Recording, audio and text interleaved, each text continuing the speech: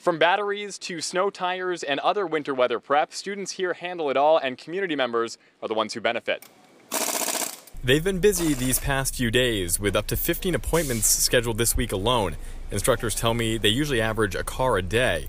As expected, there's been high demand for snow tire changeover, and with the unusually cold weather the past 24 hours, there are also plenty of car batteries to replace. Some students in the program want to pursue this as a career. Others are just practicing skills that will come in handy down the road. My dad is a master tech, so this is kind of what he does every day.